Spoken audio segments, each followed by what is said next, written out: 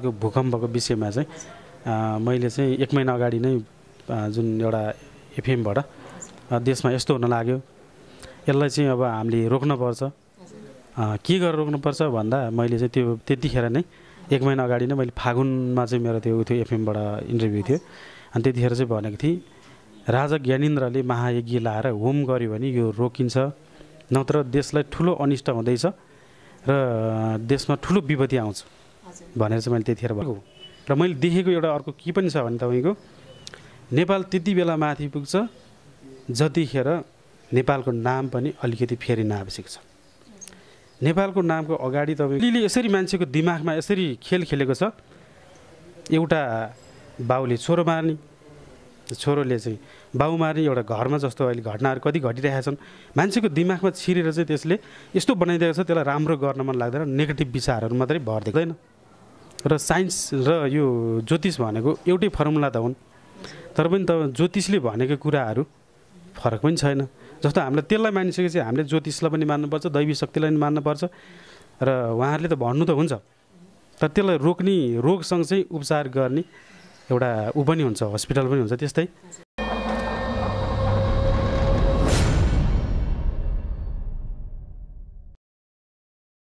नमस्कार, next media तपाईँको सम्पूर्णलाई स्वागत छ। म सबनम चौधरी आइसकेको छु र आज हामीसँग एकदमै विशेष अतिथि हुनुहुन्छ नेपालको अजय देवगन। उहाँको गेटअप र पर्सनालिटीले अजय देवगन भनेर पनि उहाँ चिन्नुहुन्छ र उहाँ आफैमा एउटा ज्योतिषी हुनुहुन्छ र उहाँले 2072 सालको भूकम्पको भविष्यवाणी गरेर घोर विरोध पनि भोग्नु भएको थियो र त्यसको समाधान पनि भनेको थियो। त्यो कुरा चाहिँ कहानी चाहिँ हामी इन्टरभ्यूमै गर्छौँ र उहाँ कलाकार पनि हुनुहुन्छ, विभिन्न मुभीहरू, म्युजिक भिडियोहरूमा उहाँलाई देख्न सकिन्छ। गुरु नवराज हुनुहुन्छ। लेट्स वेलकम हिम। कार्यक्रम यहाँलाई स्वागत छ। धन्यवाद। सन्चै हुनुहुन्छ? सन्चै छु। मलाई आज एकदमै एक्साइटेड छु बिकज एउटा गुरु जस्तो मान्छे हाम्रो इन्टरभ्यूमा आउनुभएको छ। सर, ज्योतिषी चाहिँ बच्चैदेखि सुरु गर्नुभएको? यो सुरु गरेको भन्दा पनि तपाईँको अलि पछाडि एउटा त्यस्तै खालको दैवी शक्ति आएपछि कति कुराहरू थाहा हुने र अनि मान्छेलाई भन्दा पुग्न गएको कारणले र अनि कति बिमारीहरू त्यस्तोहरू थाहा भएर चाहिँ मैले चाहिँ यो यस्तो गरेपछि ठिक हुन्छ भनेर गर्दाखेरि ठिक भएका, हस्पिटलबाट पनि अब रिजेक्ट गरेको बिरामी चाहिँ तुरुन्तै ठिक भएपछि मान्छेहरू चाहिँ जुन म मुभी खेल्दाखेरि पनि त्यो सुटिङमै उहाँहरू चाहिँ मलाई त्यो एम्बुलेन्स लिएर पनि भेट्न आउनुभयो। अनि त्यसले गर्दा चाहिँ म त्यतापट्टि भन्दा पनि म यतापट्टि चाहिँ अब लागेर मैले अब सेवा गर्नुपर्छ। यो मेरो चाहिँ अब नाम कमाउनु ऊ मात्रै होइन, मैले अब धर्म पनि गर्नुपर्छ, सेवा पनि गर्नुपर्छ भनेर अनि यतापट्टि लागेको। कति वर्षको उमेरमा तपाईँलाई त्यो दैवी शक्ति आयो? त्यस्तै 17-18 वर्ष। घर परिवारमा कोही हुनुहुन्थ्यो यस्तो ज्योतिषी गर्ने अथवा हात चिना हेर्ने कोही? अब पहिला चाहिँ हजुरबाले हेर्नु हुँदो रहेछ। अनि त्यस पछाडि चाहिँ उहाँ म सानै छँदाखेरि बितिसक्नु भएको थियो। अनि पछि चाहिँ अनि ममा यस्तो भएको। घरमा अरू कसैले केही गर्नुहुन्थेन? मैले चाहिँ गर्दैन थिएँ, उहाँ हजुरबाले चाहिँ गर्नुहुन्थ्यो। बितेपछि अरू कसैले केही गर्नु हुँदैन थियो। मतलब त्यो कुरा पुरै च्याप्टर क्लोज भइसक्यो थियो, अचानक तपाईँमा दैवी शक्ति आयो। त्यसपछि कसैले भविष्यवाणी गरिदिएको पनि थियो फ्यामिलीमध्ये? कसैलाई त्यो एक्सपेक्ट थियो कि थिएन तपाईँ ज्योतिष बन्नुहुन्छ, गुरु बन्नुहुन्छ? थिएन। अचानक आयो? अचानक आयो। कलङ्की मैले आश्रम चलाउँदै हुनुहुन्छ सर, एकदम व्यस्त हुनुहुन्छ है?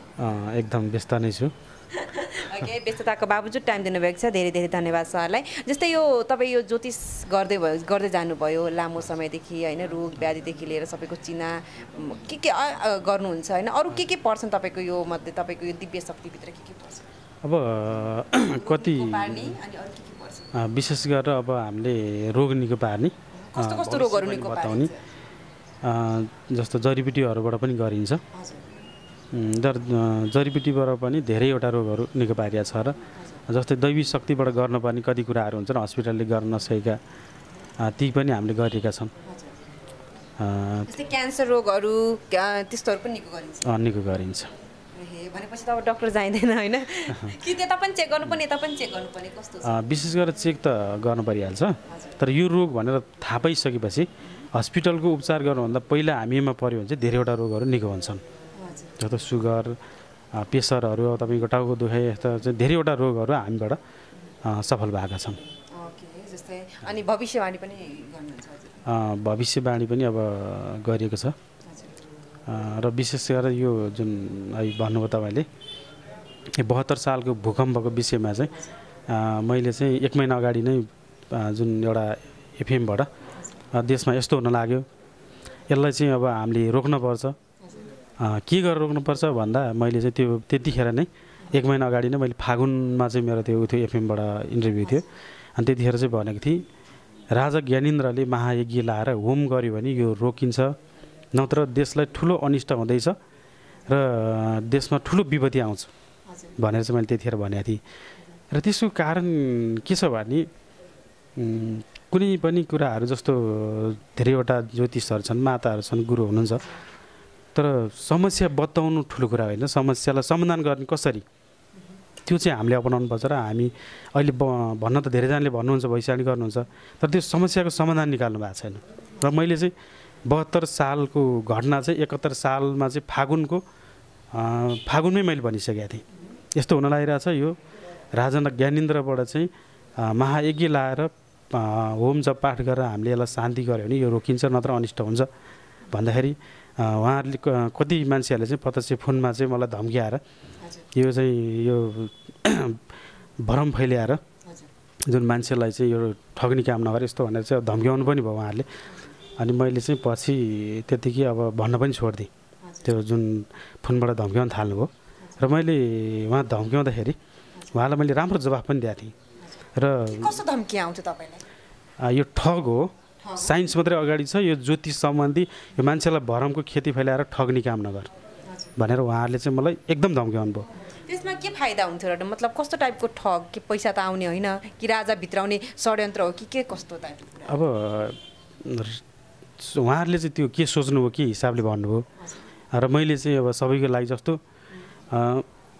ज्योतिषले र यो भनेको कुराहरू कुनै पनि असफल छैन। जस्तो आज पूर्णेको दिन भन्यो भने त्यो दिन उज्यालो हुन्छ नि, राति पनि उज्यालो हुन्छ। औँसी भनेको दिन अन्धकारै हुन्छ, तर औँसी भन्ने दिन कुनै दिन पूर्णेको दिन जस्तो उज्यालो त हुँदैन। र साइन्स र यो ज्योतिष भनेको एउटै फर्मुला त हुन्, तर पनि त ज्योतिषले भनेको कुराहरू फरक पनि छैन। जस्तो हामीलाई त्यसलाई मानिसकेपछि हामीले ज्योतिषलाई पनि मान्नुपर्छ, दैवी शक्तिलाई पनि मान्नुपर्छ। र उहाँहरूले त भन्नु त हुन्छ, तर त्यसलाई रोक्ने, रोगसँग चाहिँ उपचार गर्ने एउटा पनि हुन्छ, हस्पिटल पनि हुन्छ। त्यस्तै हाम्रो यो जुन सङ्कट आउनु लाग्यो त्यसलाई रोक्ने माध्यम पनि हुन्छन्। त्यो अप्नायो भने चाहिँ त्यो समस्या समाधान हुन्छ। र कतिले विश्वास गर्दैनन् त्यो घटना घट्छ। जस्तो मैले यो अस्ति तपाईँले जुन भविष्यवाणी गर्नुभएको थियो त्यो घटना घट्यो, किन चाहिँ ज्ञानेन्द्र राजालाई नै होम गराएर होइन त्यो रोकिन्थ्यो? हाम्रो राष्ट्रपति पनि हुनुहुन्छ, प्रधानमन्त्री पनि हुनुहुन्छ होइन, अझ अग्रज व्यक्तिहरू हुनुहुन्छ होइन, उहाँहरूलाई गरे पनि त केही अब समस्या निक्लिन्थ्यो होला कि त्यति विरोध आउँदैन थियो होला कि, अथवा यो कुरा रोक्न सकिन्थ्यो कि के छ त्यसमा?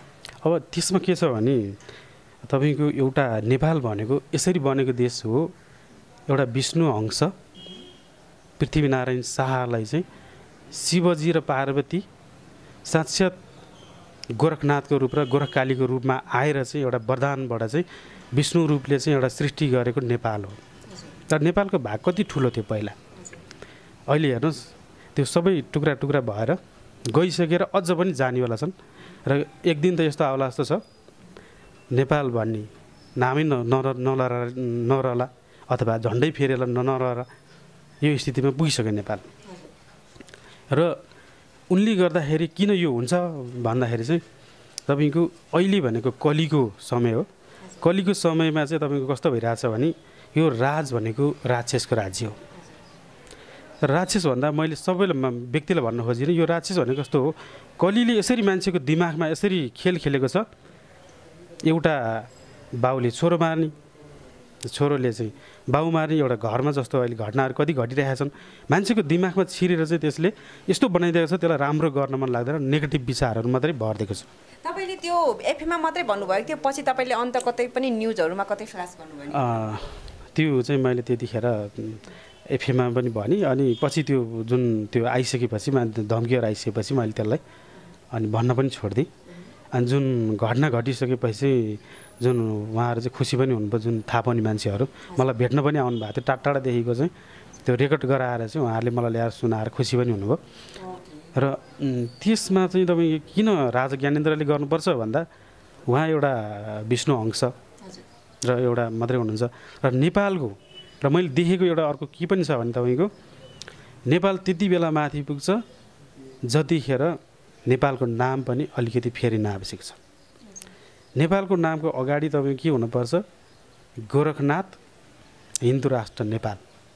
यो नाम भयो भने नेपाल विश्वको धेरै अगाडि हुन्छ र एक दिन यो सनातन धर्मले सबैतिर शान्ति पनि ल्याउँछ र बलि रोकिन आवश्यक छ।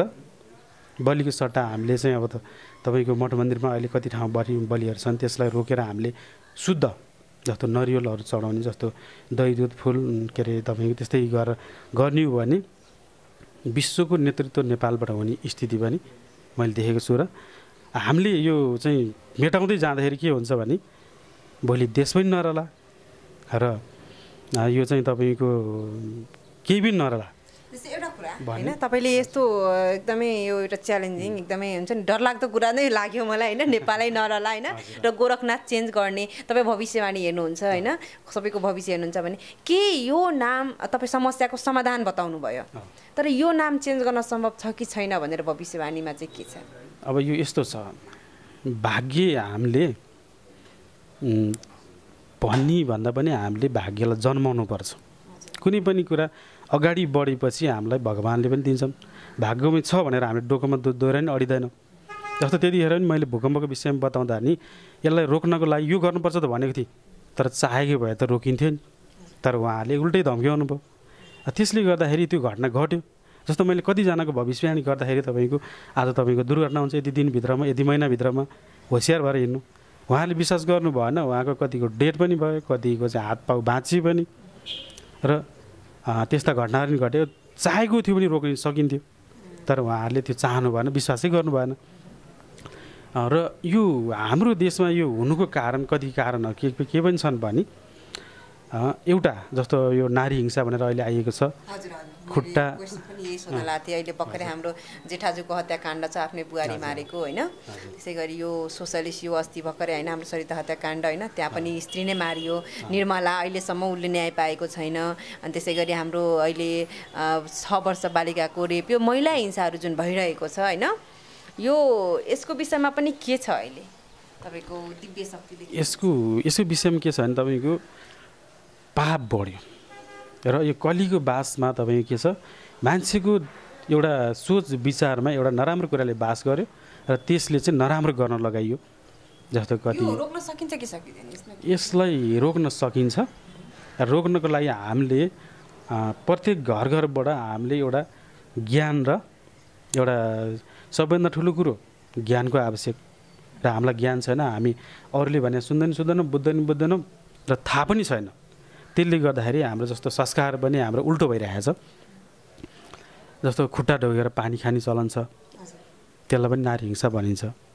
र त्यसमा एउटा के रहेछ भने मैले भित्रीबाट एउटा बुझ्दाखेरि जस्तो मसँग एउटा जुन हाम्रो यो 72 सालको एउटा घटना घट्नुभन्दा अगाडि जुन हाम्रो माताजी हुनुहुन्थ्यो बिमला, उहाँले एउटा भविष्यवाणी गर्नुभएको थियो। उहाँ चाहिँ धरती माता र सत्यदेवी आउनुहुन्थ्यो र म धरती सम्हाल्न जानुपर्छ, यो अब तपाईँको जिम्मा यो आश्रम तपाईँ चलाउनु भनेर उहाँले जुन कुरा बोलेर उहाँको अटोमेटिक डेट भयो, हप्ता दिनभित्रमै डेट भयो। र त्यो जानी उहाँले सबै कुरा भन्नुभएको थियो, म धरती सम्हाल्न जानुपर्छ भनेर। त्यो भिडियो पनि मसँग छ, त्यो म पछि हाल्छु म। र त्यसमा के छ भने यो खुट्टा ढोगेर पानी खानेमा चाहिँ तपाईँको पहिला सृष्टिमा के भएछ, धरतीमा पानीको मुहान सुके, बोट बिरुवा मर्न थाले, सबैजना मर्न थाले, अनि आकाशबाट पानी परेन। यो कसरी बचाउने सृष्टि भन्दाखेरि एउटा धरती पटपट फुट्न थाल्यो, अन्धकार यो के अरे उजाड भयो यो। अनि यसलाई बचाउनको लागि एउटा धरती माताको स्वरूपमा आएर उहाँले भन्नुभयो, यदि सृष्टि बचाउनु छ भने तिमीहरूले आफ्नो पुरुषलाई आकाश सम्झेर खुट्टा धोएर शिरमा छर्किनु, पानी खानु, यो खाएपछि सृष्टि बाँच्छ, नत्र अन्त्य हुन लाग्यो, अग्नि निस्केर नष्ट हुनसक्छ भनेपछि अनि महिलाहरूले आफ्नो श्रीमानलाई खुट्टा धोएर जल शिरमा छर्किँदाखेरि आकाशमा गड्याङ गुडुङ आवाज आयो र त्यो आवाज आइसकेपछि पानी खाँदाखेरि धरतीमा पानी पर्यो। त्यस पछाडिको समयमा अनि धरतीमा पानीका मुहान फुटे, चारैतिर हरियाली भयो अनि सबैतिर रमोनी खुसी भएर आए। यसको मतलब महिलाहरू चाहिँ एक स्टेप तलै बस्नुपर्छ पुरुषको वर्चस्व भन्दा हैन, त्यो तल बस्नुपर्छ पनि भन्न खोजेको होइन। हैन उहाँले भनेको मान्ने, उहाँको खुट्टाको पानी खाने, उहाँले भनेको मान्ने हैन, मतलब त्यो टाइपको। अब त्यसमा के छ भने विरोध नगर्ने र अधिकारको लागि यो संस्कार हो। जस्तो हुन त अब विज्ञान धेरै माथि छ, तर पनि ज्योतिष पनि तल छैन र त्यो एउटै फर्मुला हो र त्यो बाटो मात्रै फरक हुन् र त्यसमा एउटा त्यो सृष्टि बचाउनको लागि जुन पानी चाहिँ खाएर त्यो बेलामा नेम निक्लेको रहेछ र त्यो नेमलाई चाहिँ अहिले जस्तो एउटा श्रीमानलाई घरमा गर्नुपर्ने संस्कार त्यो गर्दै जाँदाखेरि चाहिँ अब सृष्टि जसरी पानी मुहान फुट्यो भने त्यस्तै गरेर यो नेम चाहिँ हामीले तोडिएन भनेर यो भइराख्यो भने चाहिँ सृष्टिको अन्त्य पनि छैन। अनि यो अहिले जुन चाहिँ यो मान्छेको एउटा दिमागमा छिरेर जुन एउटा खेल खेल्छ एउटा चाहिँ राक्षसी शक्ति एउटा कलीको शक्तिले त्यो नेगेटिभले पनि बास गर्न पाउँदैन र बास गर्न नपाएपछि के हुन्छ शान्ति। जसरी आकाशबाट पानी नवर्सेसम्म त यहाँ धरतीमा पनि पानीको मुहान फुट्दैन र त्यस्तै गरेर हामीले त्यो संस्कारहरूलाई हामीले गर्नुपर्ने संस्कारहरूलाई गर्दै जाँदाखेरि चाहिँ यो सृष्टि अनन्तकालसम्म अन्त्य छैन। यस्तो पनि त संस्कार छ होइन गुरुजी। अब महिला चाहिँ एउटा बुढाको पानी खाइराख्ने बुढा चाहिँ अनि 100वटा मुहान बनाउँदै गऱ्यो भने फेरि त्यो गाह्रो होला नि त। फेरि त्यो चाहिँ के छ यसमा? त्यसमा त्यो पनि सही हो तर त्यो गर्न मिल्दैन। त्यो गर्न मिल्दैन होइन, त्यो गर्न मिल्दैन। धर्मशास्त्रले त्यो भन्दैन र त्यो गर्नु भनेकै यो कलीको प्रभाव हो। यसले चाहिँ अन्त्य गराउने हो। यो कुविचार कुदृष्टि यसले सृष्टिलाई अन्त्य गराउने हो। यो छैन, यो गर्न हुँदैन। हजुर एकदमै सान्दर्भिक कुराकानी भइरहेको छ। आइम चाहिँ सकिङ, म चाहिँ इच एन्ड एभ्री स्टेपमा सक भइरहेको छु आज। त्यसै अहिले चाहिँ अब ज्योतिषशास्त्रमा हुनुहुन्छ होइन। अब 2076 साल छ अहिले होइन। यहाँ चाहिँ त्यस्तो विपत्ति 2072 जस्तो विपत्ति छ कि छैन नेपालको लागि स्पेसली? त्यो कुरा गरौँ, त्यसपछि हामी कलाकारितातिर लाग्छौँ। त्यो कस्तो छ भने सङ्कट पनि छन्, समाधान पनि छन्। जस्तो मैले अहिले पनि भने नेपालको नाममा पहिला गोरखनाथ राख्नुपर्छ। लामो भयो नि नाम। त्यो गोरखनाथ नेपाल भनेर राखेपछि के हुन्छ भने नेपालको नाम र नेपालमा पहिला उत्पत्ति गराउने शिवको जस्तो गोरखकाली गोरखनाथ शिव पार्वती हुन् र यसलाई हामीले अगाडि राखेपछि हाम्रो देश यस्तो नेता जन्मिन्छ जसबाट हाम्रो त्यो चाहे जोस त्यसले यो देशलाई धेरै माथि पुर्याउँछ। र हाम्रो अहिले यस्तो खलबलिएको छ यो मान्छेको चाहिँ एउटा स्थिति तपाईँको एउटै परिवारमा एउटाले अर्कोलाई मार्ने अर्कोले अर्कोलाई मार्ने जस्तो जिल्ला गाउँपालिका सबैमा चाहिँ एउटा युद्धको चाहिँ एउटा माहौल बनेको छ। यसलाई समेटेर हामीले एक ढिक्का बनाएर हामीले देश नेपाल बनाउनुको लागि कतिपय भविष्यवाणी आएको थियो, मैले हेरेको थिएँ। अब राजा आउँदैछ, राजाको फेरि पनाति आउँदैछ, नाति आउँदैछ भन्ने भविष्यवाणी थियो। यो चाहिँ झुटो हो कि सत्य हो? यो सत्य पनि हो र आउन पनि पर्छ। यो देशलाई एकदम आवश्यक कुरा हो, आउनै पर्छ र आउँछन् पनि। त्यो आउनै पर्छ, आउँछन् पनि। तपाईको पनि यसमै अडिक छ हैन? यो आउन पनि पर्छ र आउँछन् पनि। नेता आउँदैन, राजै आउँछ। नेता त आइ नै हाल्छन् तर राजा आउनै पर्छ। र यो देश बचाउन र यो जुन यो खलबलिएको यसलाई मिलाउनको लागि र अहिले हेर्नुहोस् न कस्तो छ यो देशको स्थिति, कस्तो भइरहेको छ। हामी नेपाली भएर एउटा गर्व गरेर हामी यो धरतीमा मर्न चाहन्छौँ। तर अहिले एउटा चाहिँ गाउँबाट अर्को गाउँमा जाँदाखेरिको हेर्ने दृष्टिकोण, बोल्ने मान्छेमा यस्तो खलबलिएको छ। मान्छेको त्यो दिमागमा एउटा राक्षसी प्रवृत्ति, एउटा चाहिँ एकअर्कालाई रिस गर्ने, यो कसले बनायो, किन बनायो, किन यस्तो भइरहेछ? आयो भने कहिलेसम्म आउँछ? मतलब कुन साल आउँछ? यो 2076 आउँछ, 2077 आउँछ, यही सालमा आउने भनेर भविष्यवाणी गरिरहेछ? होइन, यो भन्न त अब धेरैजनाले भन्नुभएको छ र आउनुहुन्छ, कम छिटै आउनुहुन्छ, आउनु पनि पर्छ, आउनुहुन्छ। तर यही समय चाहिँ नभनौँ, तर आउनुहुन्छ। बक्सिन्छ अलिकति रेस्पेक्ट पुगेन। मतलब मलाई चाहिँ त्यति हुन्छ नि, बक्सिन्छ अलि आउँदैन। But will try to know, कोसिस गर्छु सिक्ने। अब चाहिँ हामी कलाकारीतिर हल्का लाग्छ। हामीले अलिकति सरको ब्याकग्राउन्ड हामीले निकालिसके थियौँ, भनिसकेपछि होइन उहाँ कति पावरफुल हुनुहुन्छ र ज्योतिषशास्त्रमा कति विज्ञ हुनुहुन्छ भन्ने कुरा दर्शकबिनले अनुमान लगाइसक्नु भएको छ। र उहाँको एउटा सेक्रेट पाटो के छ, उहाँ कलाकार पनि हुनुहुन्छ। सर ज्योतिष हुनुहुन्छ, ज्योतिष एउटा छुट्टै पाटो हो, सम्मानित पेसा हो होइन। र कलाकारिता एउटा इन्टरटेनमेन्ट फिल्ड हो। कसरी आइपुग्नु भयो? अब यो वास्तवमा चाहिँ म पहिला एउटा मेरो व्यवसाय थियो। त्यसमा म चाहिँ एउटा के को व्यवसाय थियो? जस्तो मेरो कफी सप थियो र मेरो कपडा पसल पनि थियो। अनि त्यहाँ बस्दाखेरि चाहिँ तपाईँको त्यहाँ मान्छेहरू आउनुहुन्थ्यो। जस्तो त्यहाँ आउँदाखेरि उहाँहरूले चाहिँ उहाँहरूले चाहिँ जस्तो बाटो हिँड्दा पनि मलाई चाहिँ एउटा हिन्दी हिरोको त्यो उसँग अजय देवगनसँग मिल्छ भनेर तारिफ गर्नुहुन्थ्यो र म त्यो गेटअप पनि त्यस्तै हुन्थ्यो अनि त्यो बेलामा चाहिँ मैले बाइकहरू पनि त्यस्तै खालको चढ्थेँ अनि एउटा फिल्ममा बोलाउनु भयो ठिक छ भनेर म गइसकेपछि तपाईँको एउटा कार्यक्रम थियो अनि त्यो कार्यक्रममा मलाई एउटा स्कुलमा बोलाइयो र म गएँ बाइक लिएर गएर त्यहाँ बसेर जब ओर्लेँ त्यहाँको एउटा विद्यार्थीहरूले चाहिँ यहाँ अजय देवगन आयो भनेर सबैजना स्कुलभरिको मान्छे मलाई हेर्न आए र त्यतिखेर चाहिँ अनि मलाई र त्यतिखेर जुन विद्यार्थीहरू स्कुलको विद्यार्थीहरू नेपाली जुन त्यहाँ अजय देवगनै आयो भनेर चाहिँ उहाँले हेर्न आउनुभएछ मलाई अनि त्यहाँबाट मलाई अलिकति झन् अब बन्छु नै भन्ने भयो र सबैले त्यो अजय देवगन चाहिँ साँच्चीकै झुकेर भेट्न आउँदाखेरि चाहिँ म चाहिँ अब फिल्म खेल्छु भनेर लागि र झन्डै 14-15वटा फिल्म पनि खेलेँ र विशेष गरेर अब हाम्रो हरि उदासीजीको फिल्महरू पनि अब उहाँको फिल्म अलिक बढी खेलेको छु मतलब चाहिँ अब उहाँसँग खेल्न चाहिँ के सहिलो छ भनेदेखि मेरो समयमा जस्तो मैले समय दिन सक्दिनँ मेरो समयमा चाहिँ उहाँले चाहिँ अब मेरो यति बेला मात्रै समय हुन्छ भने चाहिँ त्यो समय राखिदिनुहुन्छ र म त्यही समयमा गएर सुटिङ गर्छु र अहिले पनि अब जस्तो 2टा फिल्ममा मैले मेन रोल गर्दैछु जस्तै एउटा मुगलान पारी र एउटा